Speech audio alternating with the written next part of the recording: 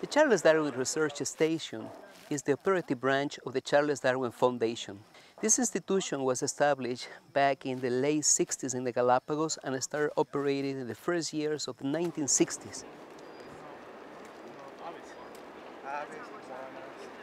This institution is a non-governmental institution which is in charge to provide scientific advice to the Lindblad-National Park, which is the Ecuadorian governmental organization in charge of the protection of the islands.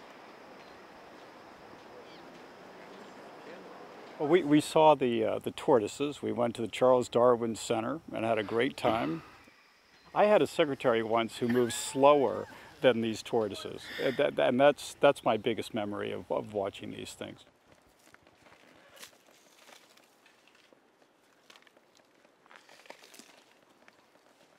The Darwin Station has helped to save thousands of giant tortoises all over the archipelago, and the Galapagos National Park provides the permissions, the rules, all the law provided by the Ecuadorian government that facilitate the repatriation of giant tortoises to islands or places where they were almost decimated in the recent past. Where they are going and how they are doing in the wild.